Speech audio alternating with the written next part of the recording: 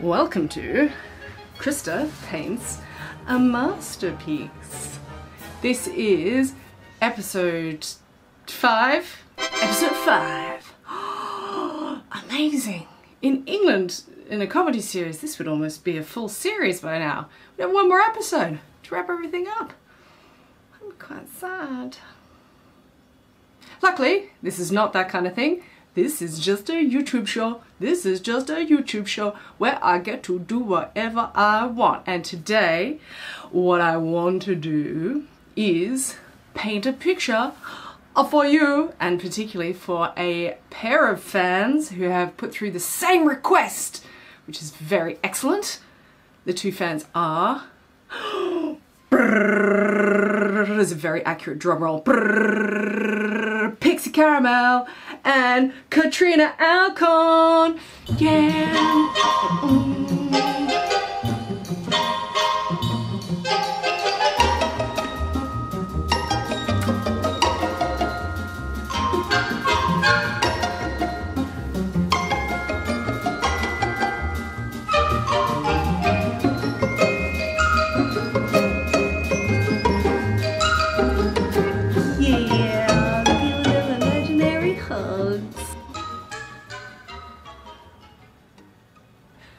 So, what painting could be so fantastic, so amazing, so spectacular that two separate people have requested the same piece?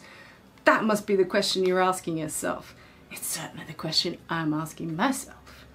Well, the picture is quite modern compared to some of the previous ones that I've done, which are from the 15th century and 14th century. But it's not super modern. We're not talking 1982 or 1972 or 1962 or 1952 or 1942 or 1932. The year is 1892. So quite a long time ago, but not that long ago. The artist is J.W. Waterhouse. Water in the house! I'm sure that's the sort of thing that his friends said to him all the time. J.W. Waterhouse did a fantastic load of paintings, some of my favourite paintings of all time. If you ask me to say what is my favourite painting of all time, I will run away screaming, because I cannot make that kind of decision. There's way too many paintings that I like. But he has produced some extremely fine paintings. Let's have a look. Oh, that's a beautiful one. Oh, yes. Oh, it's so beautiful. Look at that one. Oh, and the colours of this one. This one. This particular painting that we're going to be doing today, there's none of those ones. This particular painting is in Australia. Quite a few of Waterhouse's paintings have ended up in Australia, so that's another clue. But it's still not this one. Oh, this one. He did a lot of paintings. Waterhouse was prolific. Okay, let's stop all this suspense. The painting that I will be doing today is... Saucy Invidioso.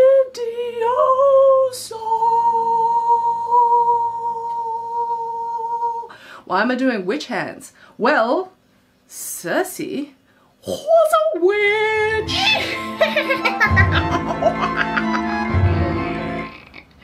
That's what we all think of with witches, right? Except when it's Luna Lovegood. Aww, she's so sweet. Actually, Circe may have been less of a horrible, villainous, vindictive witch, and she might have just been a bit lonely. Oh, poor Circe. She keeps trying to seduce men and they all keep rejecting her. So this particular painting, this is the top half of the painting, this particular painting depicts the moment where Circe has poisoned one of her rivals. Now it's not up here, let's go down, down, down, down, down. Aha! What's that you're standing on there, Circe? What's that you're standing on? Looks like a sea monster.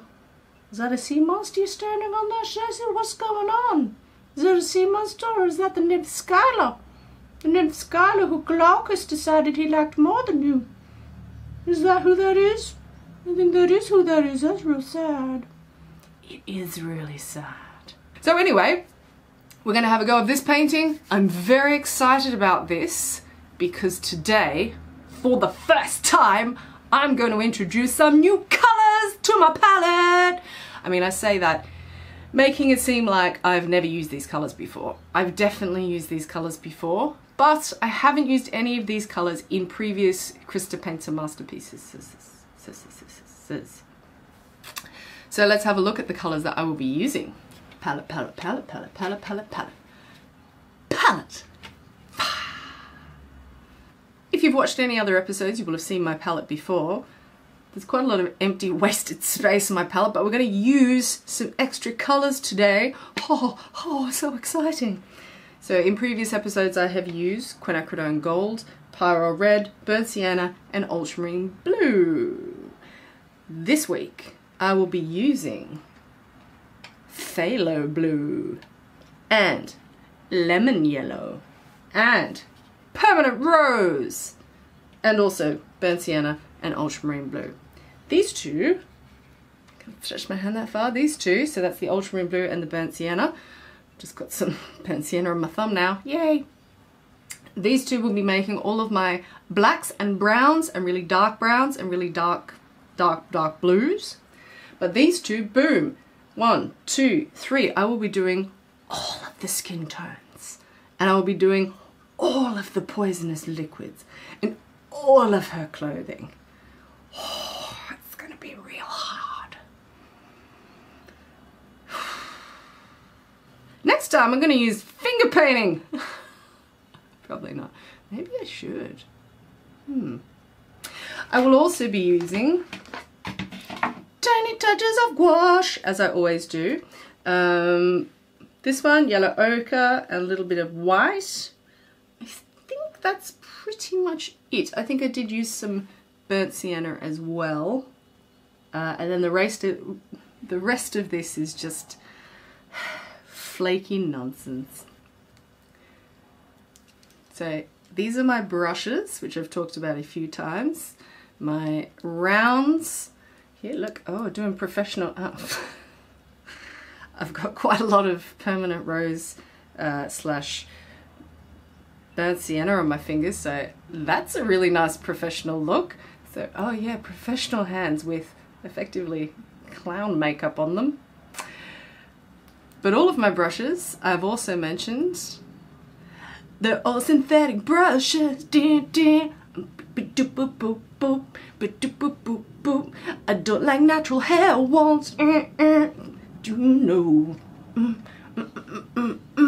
Natural hair ones are made of actual pig hair sometimes and squirrels and stuff. It's messed up. It's messed up, you guys. I don't like it. My tubes of paint. Everybody familiar with my tubes of paint now? I've already mentioned the colours, so if you want to copy this, first I would say learn how to draw. Second, I would say go back, watch the video, find the colours. I didn't mention my paper. I haven't mentioned my paper in a while. So let's have a look at a piece of paper now. Make sure it's clean. Here we go. Boom. Oh, paper. This is Saunders Waterford cold press. Oh, smells like success. Actually, it doesn't. It just smells like paper. All right, let's hit it. Are you ready to go? Oh, I'm so ready to go. But are you ready to go? Oh, yes, I'm ready to go. But are you ready to go? Yeah, I think I'm ready to go. Right. What are you? Yeah, let's do it. Let's do it. Let's go. Let's go. Zoom in. Going in sideways. Going on upside down. And now we are here, and the cats are meowing at the door for me. He wants to come in, but I won't let him in. Ooh, okay, we've started. And I am doing a wet in wet wash to begin with. So, wicka wicka wicka wicka wet and wet wash. That's right, wet and wet wash is when you wet down the paper and then you put a wet pigment into the wet paper. And what you get then is lovely soft edges. This is also, I guess, me trying to try out the colours, work out what my base skin tone is going to be. And the skin tone, as I mentioned, is going to be a combination of phthalo blue and permanent rose and lemon yellow, but kind of work out what the ratios are, trying to work out what the balance is. And then I'm using a lot of that phthalo blue in her dress. Is it a dress? I don't know. It's only covering one boob, hard to tell. But her dress thing. And now also putting some of that phthalo blue into her receptacle, jug, the bowl, massive cocktail bowl. Yeah, she's got some of those 1970s style glass cups probably hanging off the edges of them when she's not busy pouring poison into water. And you can see the variation that you can get, that's possible to get within just using that blue by adding more yellow to make it more green, or allowing it to be that very strong sort of sapphire-y blue just by itself. Phthalo blue is a great colour. The only issue with phthalo blue is that it is a staining blue, which means that once it goes down, it's very hard to get off. And what I'm putting into the background now, this is all burnt sienna. So for the very dark darks, like her hair, didn't mention what I was doing with her hair before, her hair is ultramarine and burnt sienna to be a shortcut to black. Technically I could have made a black using just the three cool primaries, but decided not to. Why? Sheer laziness. But we're carrying on now, building up the tones into the fingers, onto the arm, and now into the face. This is what I like to do often as well. I like to put in the really dark accents once I've sort of got some mid-tones down, because once you've got the darkest darks on, you can then kind of assess how light or dark anything else needs to go. I spent quite a lot of time working on this pout that she's got going on. It's fantastic, but it's really a very specific kind of pout. And continuing to build up the tones. The challenge, particularly with these three colours, is that they tend to swerve quite dramatically when you add even just a small amount of one of the colours. So if you add a tiny bit of the phthalo blue, it will drag it quite swiftly. It'll drag your mix towards phthalo blue. And the same applies to the two other colours, so getting them to balance is quite tricky. Still working on that pout. I'm trying to get those pouty lips. Pouty lips. And the really staring eyes. I'm a big fan of her very dramatic staring eyes. So you can see there's quite a lot of putting pigment in, taking it out, putting it in, taking it out, which you've probably seen in some of my other videos. But as I mentioned, the tricky part with this, because the phthalo blue is a staining blue, it is harder to remove, so you do have to be a little bit more careful about putting down that really heavy pigment. And I'm using the hair to kind of cut out the shape of her face as well, which is a technique we do in watercolours a lot, cutting around things. And we're continuing to soften and refine the shape of the face, continue to build up that tone. It's always an interesting thing, I think, the amount of tone, so how dark you need to go on a specific area, because if you look at the contrast between, say, her shoulder and her kind of décolletage area and her face is actually quite dark. But then the jump from how dark in tone her face is compared to, say, her hair, which is even darker, or her eyes, and her pupils, which are the darkest area, getting that sort of balance, working out where it fits in between those things is very challenging. And the other difficulty with these three colours is that the lemon yellow is a little bit opaque. And so when you mix those three colours together, trying to get a nice dark but also transparent kind of mid-tone, very hard. And in the finished painting of this, I feel like around her hand particularly, it has gotten a tiny bit muddy. Now working on the bowl, I do get asked a lot about glass, people wanting to paint glass or reflective, generally reflective objects. And I think what's interesting about painting reflective objects, and I should definitely do something that has more reflective objects or larger reflective objects at some stage.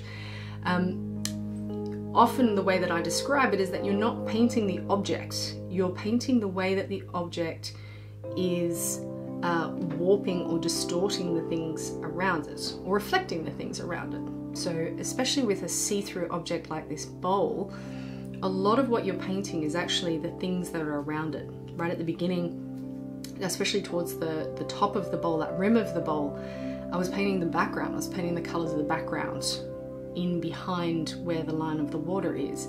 Now the water itself does have this tint. It's got this sort of greenish blue tint to it, but where it's concentrated mostly is kind of at the edges of the bowl, so as it goes around the corner.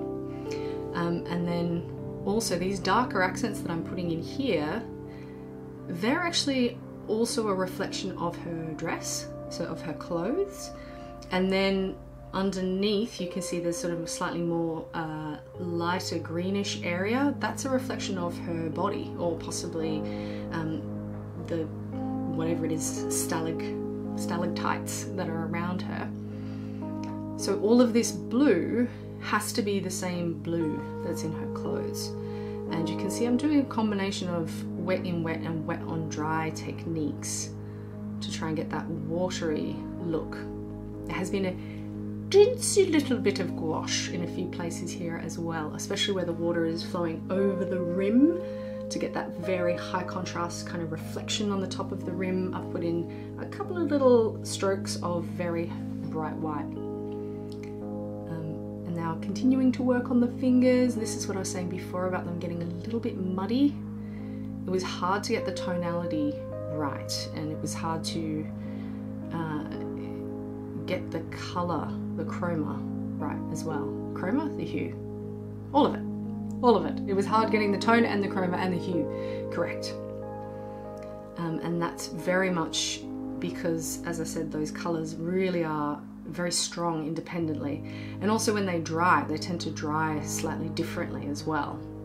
Watercolor does always fade, but I think some of these stronger colors particularly tend to fade quite dramatically.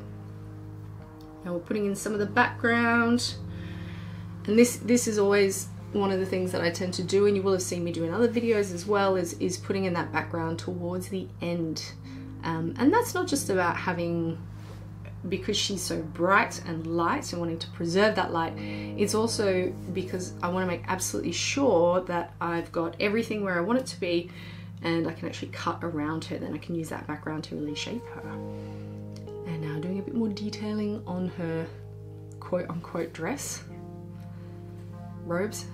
I don't know. I'm sure there's a word for it. There's a word for whatever this thing is. Greek, Roman thing. It's a thing.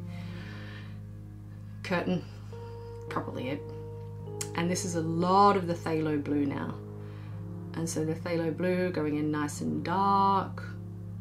I don't know if I said this in the introduction, because to be honest, I did the introduction about a year ago. But this colouring that's on her, rather than it being phthalo blue, it might have been, or was more likely to be Prussian blue, probably, because that's the colour that was more common around Waterhouse's era. And I'm just going in, putting in more depth of tone. Oh, it's upside down now.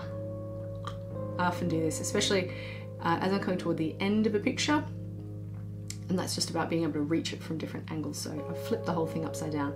You wouldn't know necessarily from watching it, but you can see the fact my hand is coming from above. And this is very much the finishing touches. I'm not going to spend a heap of time working on that background. It's mostly just about highlighting her and making sure that she comes forwards and her skin has that kind of luminous quality to it, which I think she does. She's looking very luminous. Very luminous and very, very evil. Evil. She's so evil. I would like to do another Waterhouse picture because they're very beautiful, very dramatic.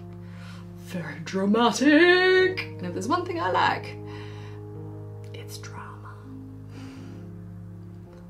And we're just finishing up. Final touches, almost done. She's done.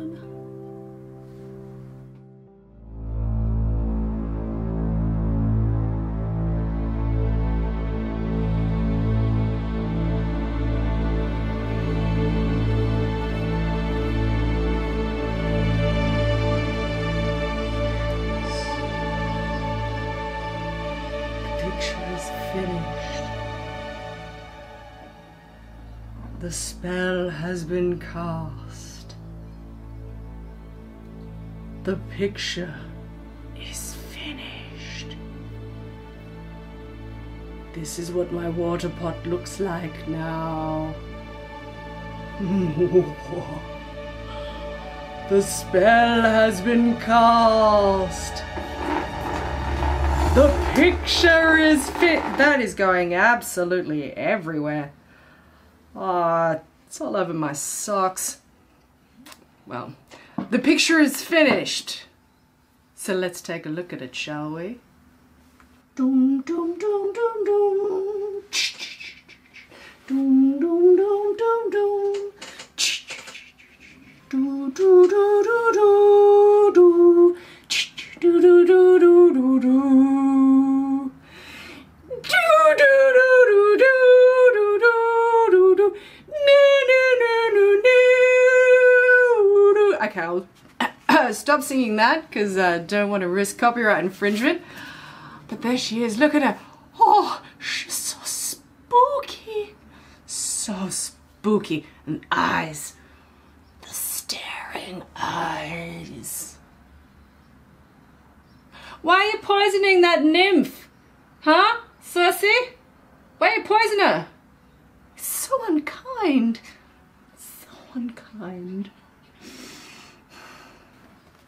In terms of the technicalities of painting this picture, oh boy, it was a doozy. So I'm sure I'll talk about it a lot when I'm doing the montage breakdown of all the painting techniques. But yeah, using entirely different colors is a bigger challenge than you might suspect.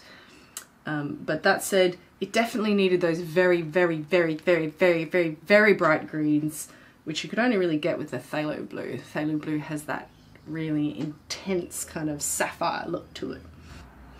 So we will leave Circe back in ancient Greece, all the way in a cave, forever poisoning poor Skylar. It's a sad story. Alright, hope you enjoyed it. Subscribe and like. Hi, see what I did there? Flipped around. And I will see you next time on the next Krista Paints a Masterpiece, or supplemental one that I do in between. Woo! Oh, Circe's dancing too now. Oh, we're happy being friends.